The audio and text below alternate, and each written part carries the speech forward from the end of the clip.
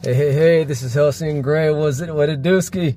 Okay, so the main 3 takeaways I got from today's UOU Summit are: number 1, giving yourself the time and the right to put yourself first. As a man and a father, and I think a generally good-mannered person, I'm always looking at other people's, like, what can I do for them? What can I do for you? What can I do for her? Blah, blah, blah. And I noticed that I don't always put myself first, right? Like at the end of my day, I ask myself, I look at my journal, my one-step journal, and I say, did I do my one thing today? Did I get it done? And I look and I say, sometimes if I didn't, I'm like, why didn't I get it done? Was I doing something for someone else? Could I have cut that out? Could I have just said no to that person and actually got my stuff done? And so that's the one thing that I am working on, and I think is extremely important.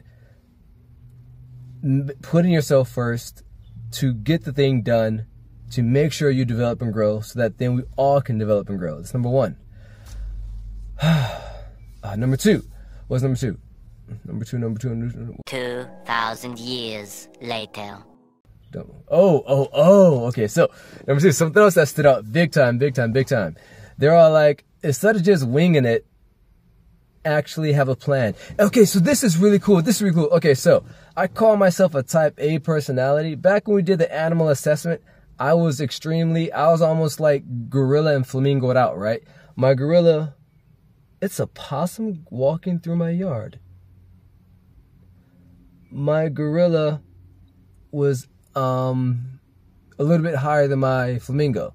So true gorilla and flamingo. So now that that's happening, I look at it, and the way I do things is kind of like CJ, right? I go in, I see what needs to be done, I get it done in the story.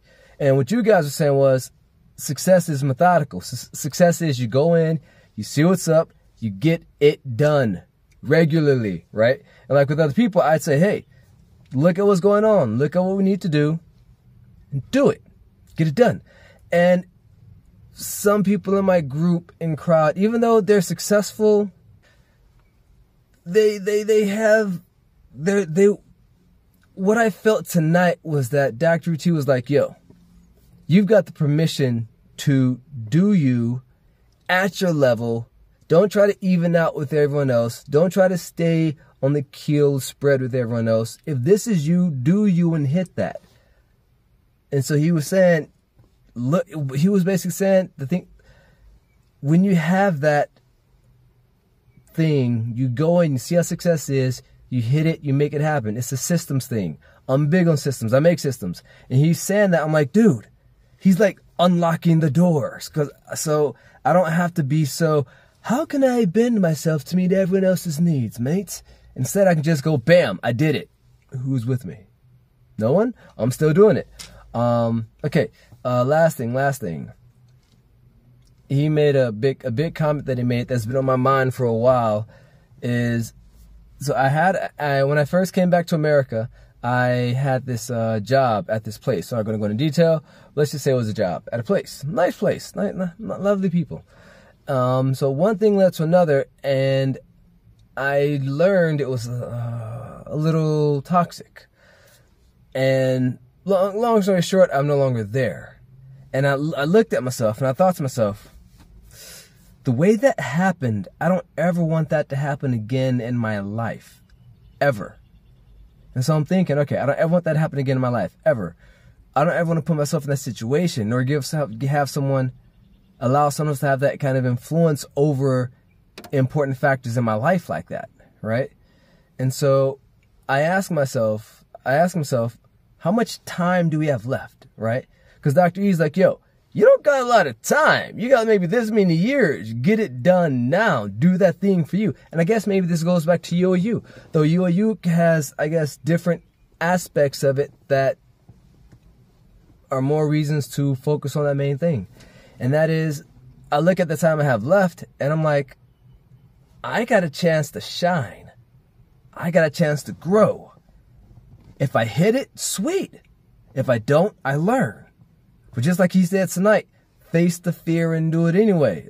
It's kind of cliche, right? But it's true. We face that fear, we grow, we hit it, we win. And so that thing is, I got this much time. I got to do that thing for me. I got to do that thing for me. So going back, quick recap from the UOU, day 0, origin story. Number 1, UOU. So actually making that time to develop myself, focus on myself, give myself permission to give myself what I need. Number 2, allowing myself to be that systematic person, to see the changes that need to happen, and to be okay with it and grow, irregardless of other people around me growing or not. Allowing myself to hone in on what I do and do it.